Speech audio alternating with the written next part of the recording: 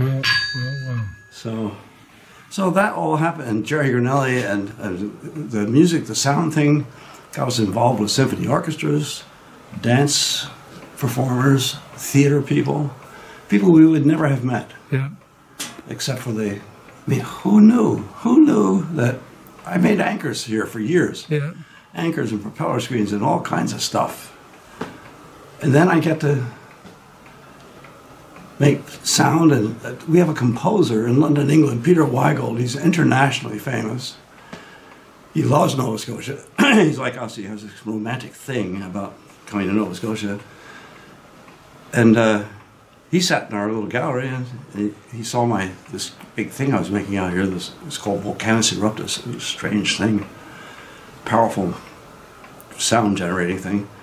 And he said, "Whatever you build, I will compose for." This is an internationally known classical composer. Now, he ends up in my shop. We had an opera singer from New York City, Rindy Eckhart, come in here and sing into these things. Wow. See, this is impossible, but there it is. So, I feel like I've said this many times. I feel like when I landed in Nova Scotia, it was like I was put on a set of iron rails, and I really didn't have many choices. I always felt like this is where you're going, you know. And all these people come in. An old Chinese photographer, the late George Ling, out of nowhere shows up in our yard. We're loading wood. This car comes down the driveway very fast and stops, and he's in the passenger seat. Tiny, very old, very sick Chinese man. His niece is driving. He opens the door and he gets out and he puts his hand out and he said, "My name is George." And I shook his hand, and I can't tell you what that felt. The air was thick with electricity. I just knew something, and it was. He said, "I've been an amateur photographer all my life. I'm old, I'm sick, I'm terminally ill, and before I die, I want to put together a series of black and white art photographs of your forged surfaces." Wow, how did he find you? He was on the previous 2 weeks, he was on a trip with his niece to Cape Breton, and he's taking pictures. And he stopped at a craft store. He said, we never stop to buy crafts. We don't do those things. But I felt I had to stop here. And he saw this little candle holder that was forged by my daughter, Becky, who lives just down the road. A beautiful little thing. It has a sort of forged steel sort of protecting the flame burning in here. It's very pretty. They wanted $100 for it. He said, "That's too much money." He got in the car and they went. And they got all the way to the causeway, and he said to his niece, "Patty, turn around, go back, we have to have that." He went and bought it.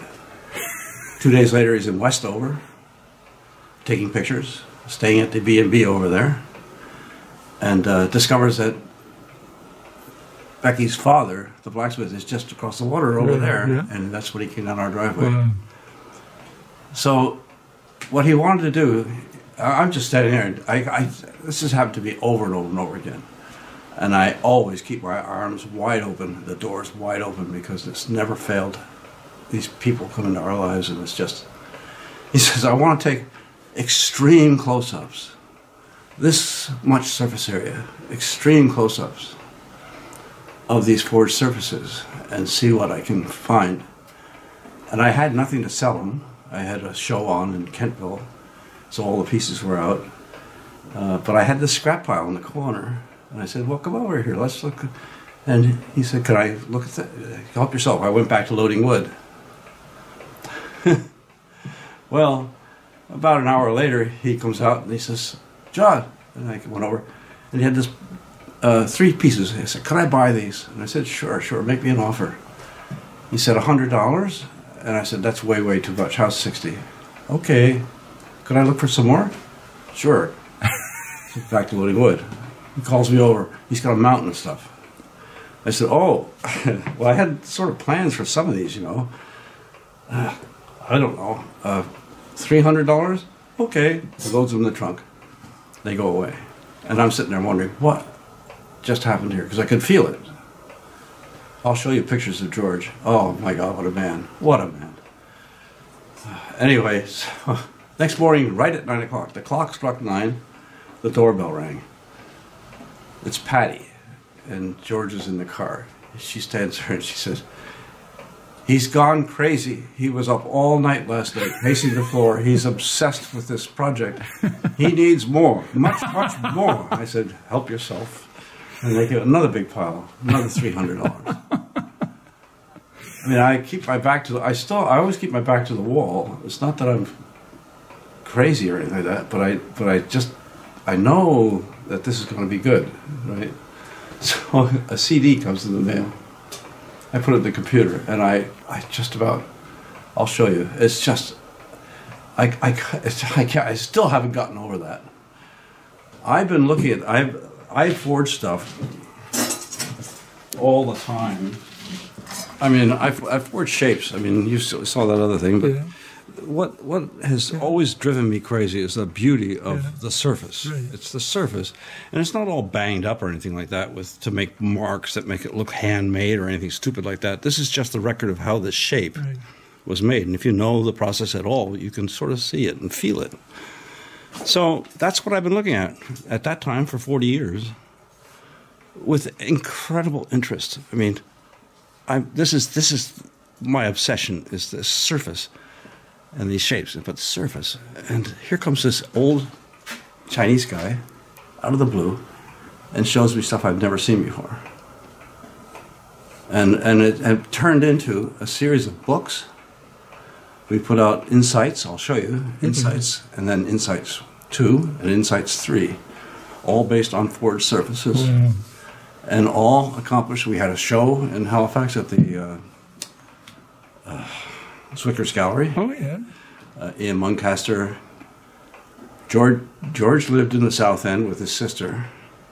And George, I don't understand the fascination with pug dogs, but people who love pugs love pugs. He had this beautiful dog named Foo. And George made these outfits out of scrap materials, leather and stuff for his pug. And they were, I mean, it sounds so corny, but they were really something. People say when George Ling walks his dog, traffic stops.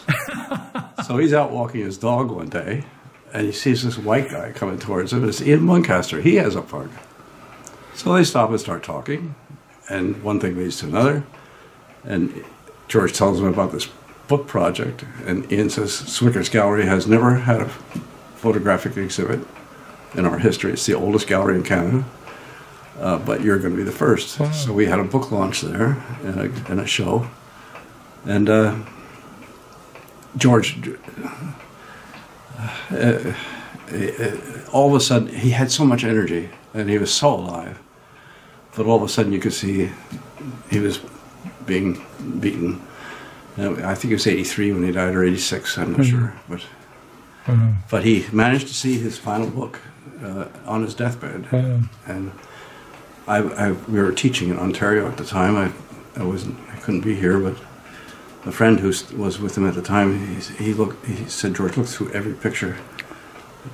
The books are all George Ling photography, John Little ironwork. And I said, George, I appreciate the gesture. This is very kind of you, but George, this is your baby. You just used some stuff that I had around the shop. He said no. He absolutely refused to budge. And if you open the first book, it says George Ling is a photographer living in Halifax, Nova Scotia. John Little is a blacksmith living in East Dover, Nova Scotia. They are friends. Wow. So, yeah, amazing. Over and over and over again. Yeah. So, you're talking to a happy camper. Yeah. I feel unbelievably fortunate.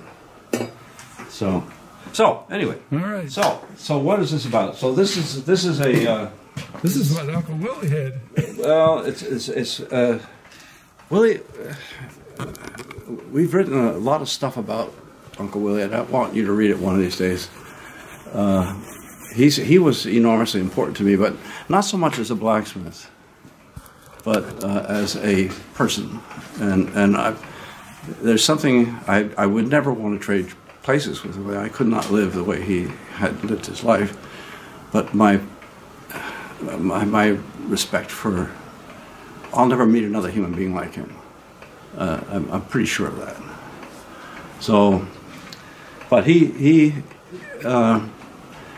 when I got my first power hammer, I went over to see Willie, and I tried to explain to him how I could heat up all these anchor shanks and punch the holes for the rings. I could heat them up, and as fast as I could heat them, I could punch the hole and put the ring in. And it was a revolution.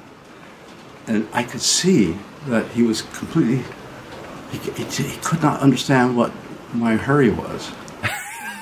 what, you know, it was, why are you doing it? I said, Bob, I can do all this.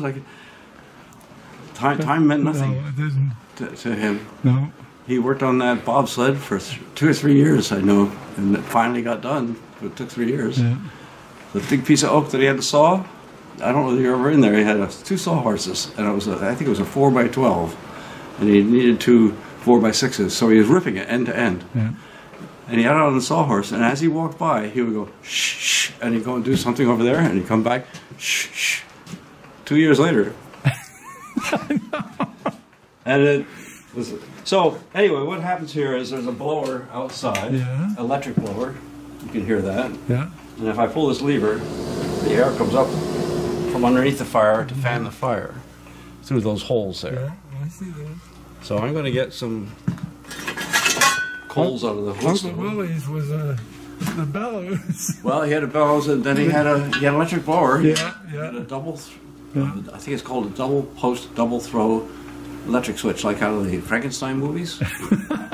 you took this thing, you had to touch the right thing, and it would go spark, and the blower would come on. I met him later than you remember him in the earlier times. But that's the bellows right there. That's what I had for 7 years. We had no electricity here for 7 years. It's a green coal because it's raw. Can you see that at all? Yeah. That's bituminous coal. It's soft coal, but very high quality. Okay. And blacksmiths like soft coal because it cokes. So when you heat it, and all the volatiles get driven off, this is like charcoal. Yeah. It's the mineral equivalent of charcoal from wood. So this is pure, more or less pure carbon. That's where the heat is. I can get 3,000 degrees Fahrenheit right there. I can vaporize steel right there. That's how much energy is in that.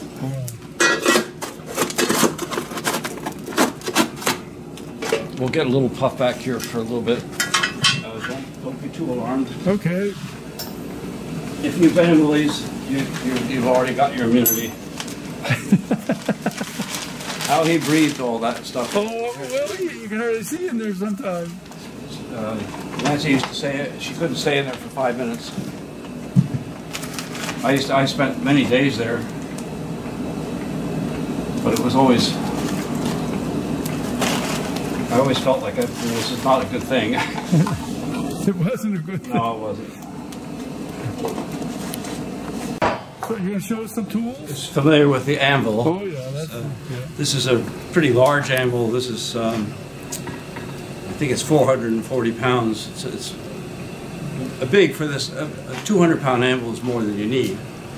It's nice to have a bigger one because if the anvil moves when you're working, it moves because energy from your body is going into the anvil, and what you want is all the energy to go into the work. So the bigger and better anchored the anvil is, you could put a pint of beer on here and work all day and it would still sit there, and you'd be hammering as hard as you can all day. So that's what you want. All the energy comes back into the metal because it's hitting up as you hit down, sort of.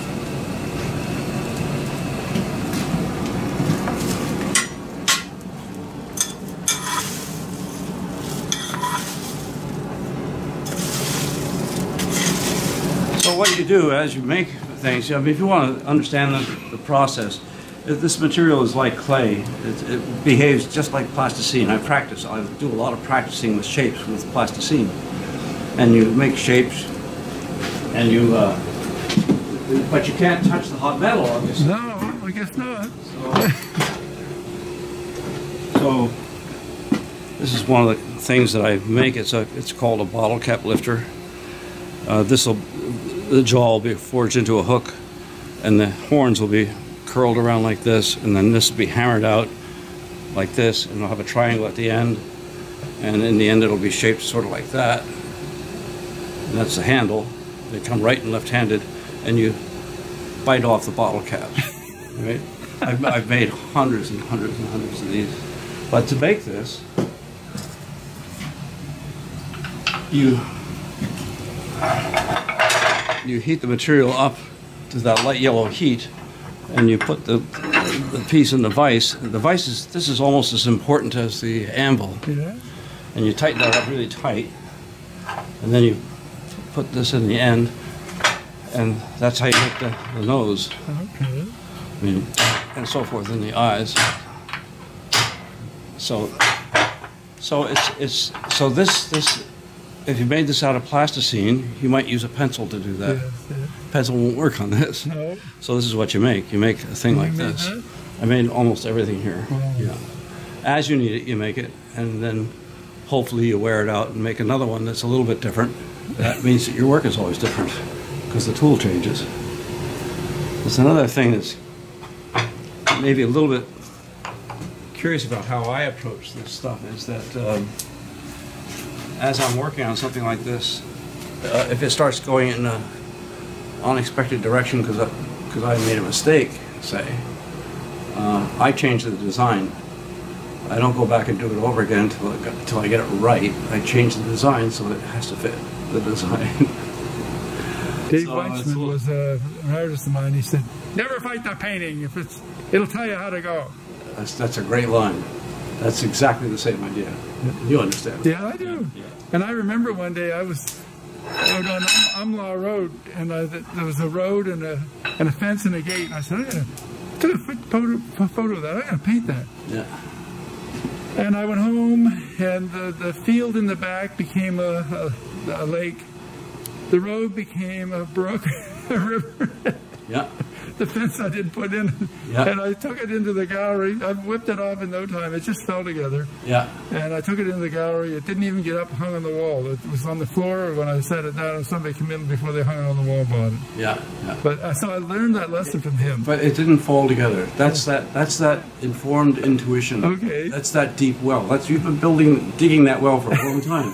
And then it just came out, right? Yeah, yeah. And that's the magic. Ah. That's why we end up doing this, right? I love it. Yeah, I can see that. Yeah, so that's what you're talking about, right? People do things because they love it. Well, yeah. You can't lose, you know. This is a very forgiving medium. I can't do anything with wood. That's too complicated for me. And people say, what? Yeah, but you know, if you make a mortise and tenon joint in wood, to me that's magic. Yeah. Everything has to be so precise. Yes, it does. But you know, I make mortise and tenon joints of steel all the time, hot steel. You do it with hot steel? That's impossible. Yeah. No. Don't tell everybody this now. It's easy as pie. You make the mortise. You roughly punch the tenon in a hot metal. You cool the hot metal. You take the mortise and heat it up really hot, stick it in, and hammer on the end. It's got to fit. I used to be a pressman, and one of our presses broke, and we had a guy that was a machinist. Yeah. And he said, I hate wood. It splinters, it splits, it cracks. It's metal, it doesn't move. It's still alive. The wood is still alive. It's terribly frustrating. Well, this is a nice looking fire. So now you're getting what we want for a fire. I'm going to get a little bit more coal here because I see my supply is pretty low.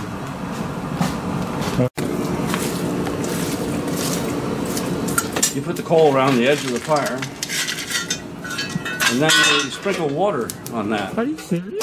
Yeah, because what that does is encourages it to form coke. Because what happens, and you want you to be able to observe it, what happens is that the coal, the green coal, as it heats up, gets sort of gooey. And asphalty. It looks like tar, road tar. Yeah. And then it starts knits together, and that's called coalescing. That's where the word comes from. It coalesces into coke, and that's what you want. The green coal is not very hot. Wow. Who learned all this? Yeah, isn't that wonderful? People learned it by playing with it. But who would ever think of such a thing? Absolutely, yeah. Well, the first step was charcoal, which is why Europe was denuded. It was all because they cut down the forest to make charcoal to make iron. It was the only way to make iron. Then they discovered coal. And that's when our troubles began, right? Well, except, of course, Europe had no forests at that time.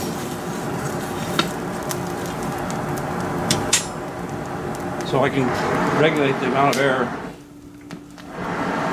however I want it.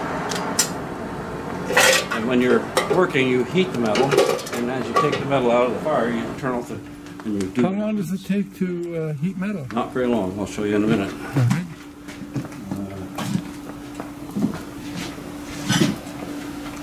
I'll get Nancy out here too. You have to get a picture of Nancy striking for me. Okay. It's really neat. I'll give her a blast right now. What's that? It's a little buzzer. I don't know whether it's still working or not. It rings a little buzzer doorbell type thing. You know, so we have a whole series of codes. I never did lose memory. See.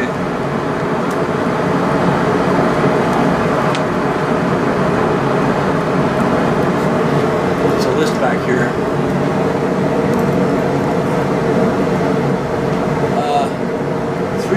Three shorts followed by a short is food in a half hour. 3 shorts followed by 2 shorts, food in 10 minutes. 3 shorts, food is ready.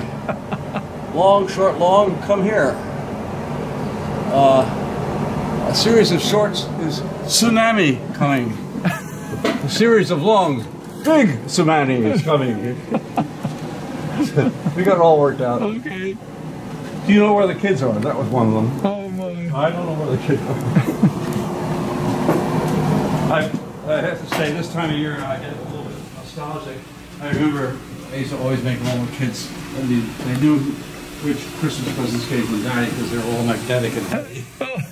And I would be foraging way out here, and the 3 little girls would wiggle along the side of the shop, and I'd be working away on their Christmas presents, and I'd look up, and there would be 3 little heads spying on me. Yeah. I'd look up and they'd go, So you had how many children you had? Oh, look at that. So that's just a few seconds now. That's not real hot now. That's really hot. That's not real hot. How many children do you have? Three daughters. 3 daughters. Becky, the youngest, is 42 now. I can't believe that. I can't either. She's the only one I met. Yeah. Well, I met her at Jerry's. she's a really good blacksmith. Really good blacksmith. A little bit busy now with 3 kids. I was looking at her webpage, or her Facebook. So now, see that sparks? Yeah. That is the metal burning. That what you're looking at, it stopped sparking now, but that when it was sparking, that's oxidizing. So that's steel oxidizing. It's burning. It's not hot up there? No, it takes a long time to get up here.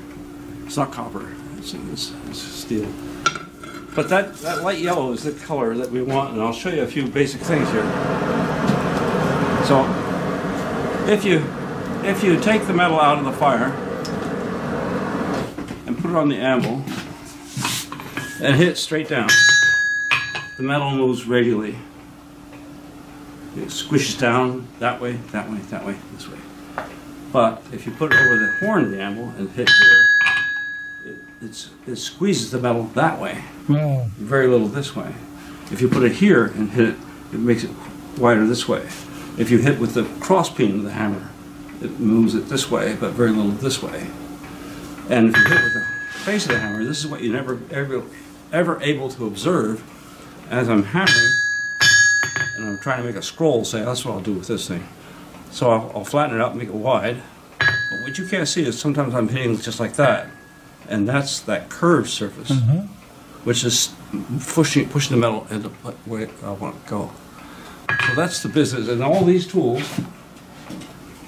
my tools that I made to punch a square hole.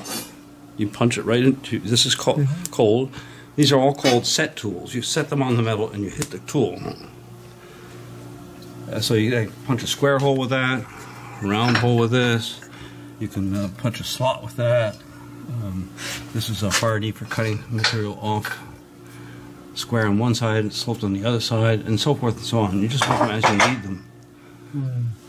This is called a flatter for smoothing out any ugly lumps that you left on the metal by forging it. And they're blacksmithing tools are all like this. And the handles, interestingly, are not usually fixed. They're loose because inevitably this gets hot and gets buggered up. This is an old ball peen hammer that I made into a punch. Usually I start with a piece of tool steel, but that's what I do with this. You can see. So this gets buggered up, so you need to be able to quickly take that off, reheat it, reforge it, harden and temper it, put the handle back on it, and get back to work. You can't be taking the wedge out, right? And if the striker or you hit cockeyed, if this is loose, it doesn't take your hand off. Oh yeah. So you notice all these tools I use underneath the big hammer. What do I do with that thing here? It seems like an awfully light tool, the handle. Yeah. Well, that's for a reason. That's so that the shock doesn't. Because if you hit with 900 pounds force on this, and you hit cockeyed, you don't want to take your arm right off. Yeah. Don't panic if you hear something fall. So okay, so what I'm going to do, I'm going to heat this up. How long will it take to get yellow? All seconds. Not long. What temperature is that? About 2,000 degrees Fahrenheit. About 1,000 C. It's very hot. Yeah.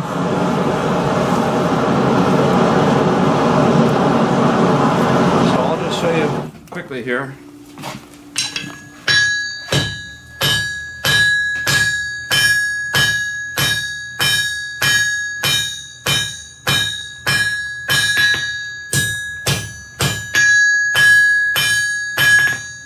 And if I go over here,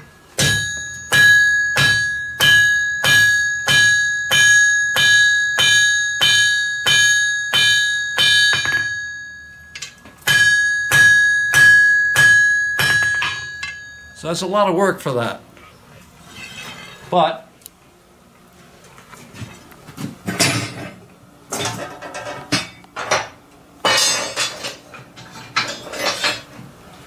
this is called a hardy, and it goes in the hardy hole. I'm going to heat that up a little bit.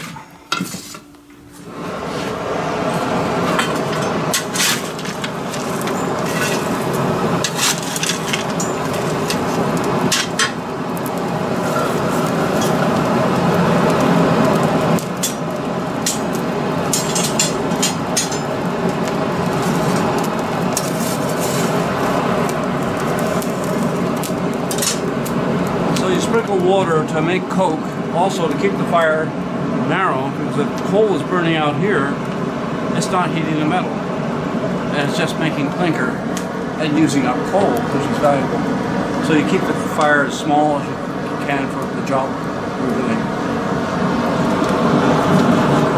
With a propane forge, it's all on all the time. So once the forge is roaring, you've got to really work fast. This you can just stop to. So, are you ready, Dad? Yep.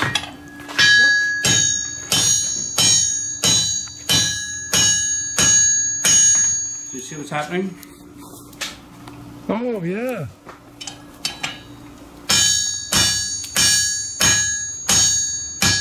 Oh, cut it in two. Huh?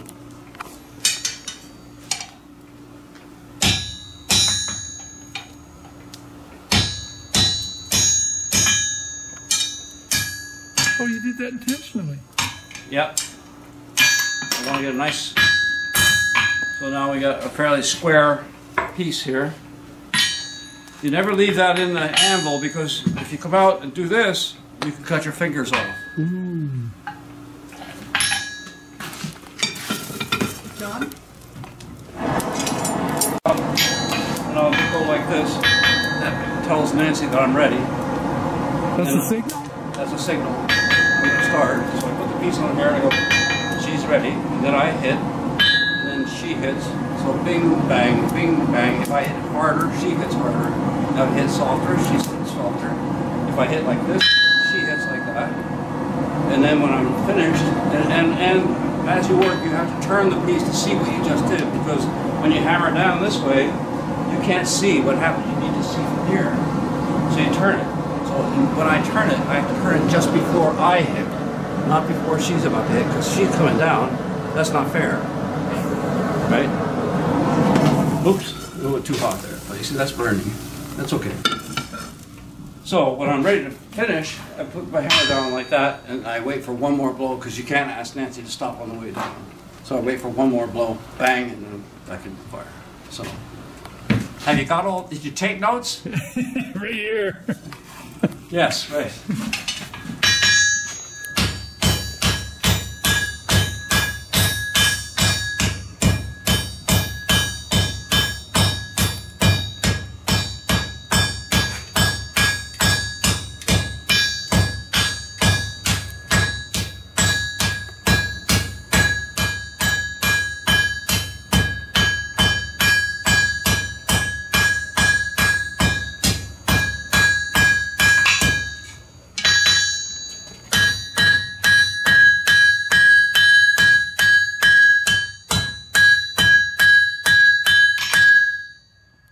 That's the way it was done. Now look at all that work done. A lot more done than I just did by myself, huh? Right. And it's much easier. But you gave Don't her the ever big tell, hammer. don't ever let people tell you this is hard work. It's not hard work. You gave her the big hammer. Well, I'm not as dumb as I look. So, okay. Good? Is that good? thank you. You're welcome. So you do this often? We do it often for demonstration purposes. Yeah. When he's working to get stuff done, he uses the power hammer. Yeah. So does he help as much in the kitchen as you do in the shop? Nowadays, yeah. Yeah. Well, I'm not working in the shop so much anymore, so I do have more time for. Wow. Nancy's trying. I'm sort of like a sous chef. Sous chef. She lets me chop things. Nothing too complicated. Well, I really appreciate this, and Well, I learned a lot. good, good. It's like all. If you take nothing away from this, it's that this is a lot of fun. So where can people find you? Well, I'm here, but I have a big presence on the internet. There's lots of videos and stuff like that. JohnLittleIronwork.com. Okay. And there's a video section and a Vimeo section. Is that right? Is it Vimeo? Is that Yes. the right word? Yes, but you have to look under more, which is not all. When the website comes up, it's right there, isn't it, though? Look under more anyway. Well, the website comes up, there's architectural sound Oh, sculptures. in your website, look under more, And then there's a section called More. Yes. And that's the goal. where all your videos are. There's some really goofy stuff. You know, that big rock over by Piggy's. Oh, that's amazing. Yeah, well, there's a video of the redoing of that. I did that originally 40 years ago by myself, and just before we had this retrospective show in Halifax a few years ago, we decided if we don't redo it with proper stainless steel, we'll be too old. So there's the video of the making of that. It's called Levitation. Okay. And, there's the solar forging and all that. There's a lot of crazy stuff there. Well, And the making of a bottle cap lifter. There's a whole video about that. I'll have to come back when the weather's better and take a walk around. Yeah. Well, thanks a lot. Yeah, you bet. Yeah, Okay. I think this is a great project. All right. Yeah. And that's about as good as it gets.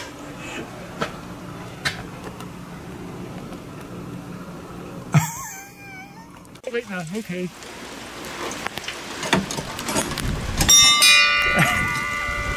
That's the doorbell, eh? Go inside and get a video from the inside. This is your gallery?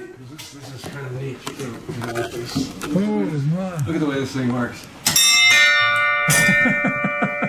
See, this can't go that way, but it can go this way. So what it does is trip it and then reset. So it always goes ding dong. So these are the kinds of things. That's a grill for cooking in your fireplace and chair. And these are a few of the What's with the cherries? Oh, that's one of those things. This will surprise you. Hold your breath now. All right.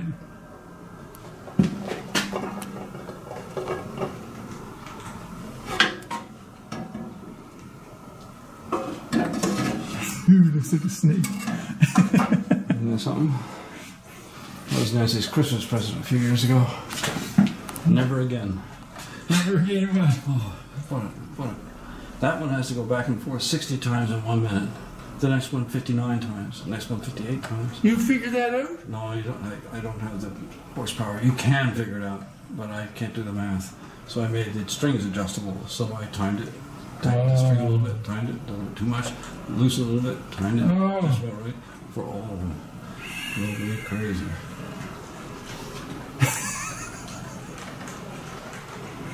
Whoa. Okay, now just you gotta get this thing here. What thing? This thing here. This? This thing here. Looks like a jellyfish. It's a Portuguese man of war.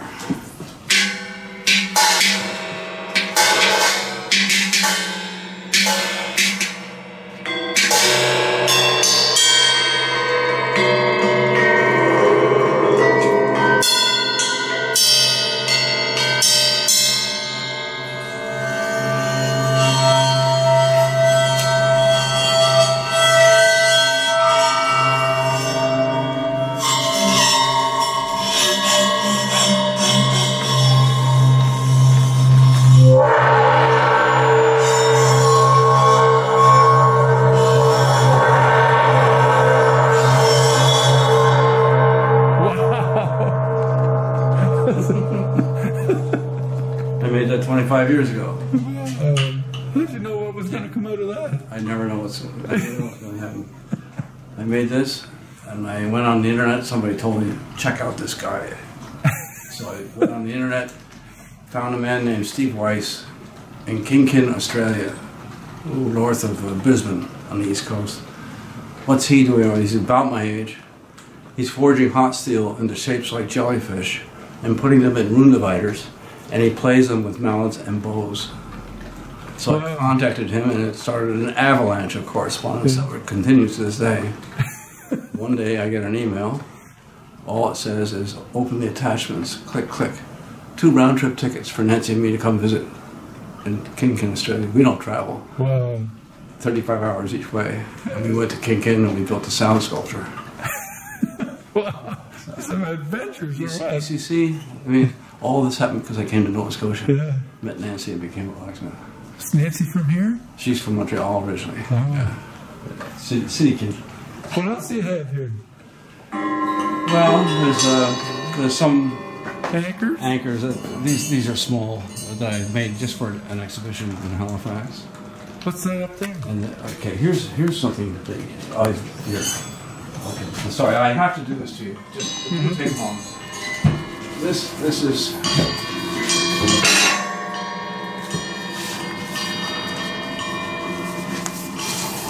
Oh yeah.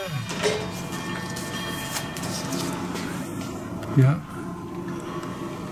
Yeah. This is what he discovered in my work. Wow.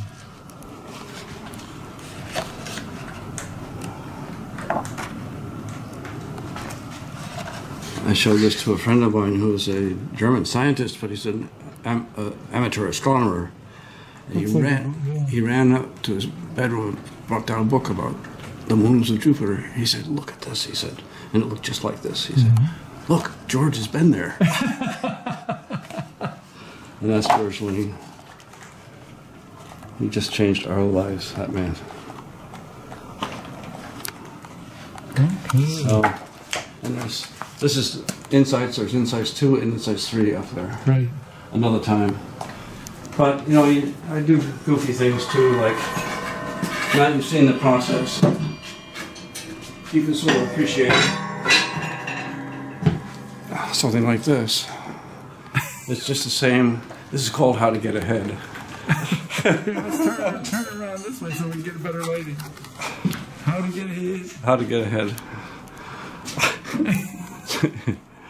Like I say, if you pound on metal long enough, your sense of humor. I love these free-form sort of things and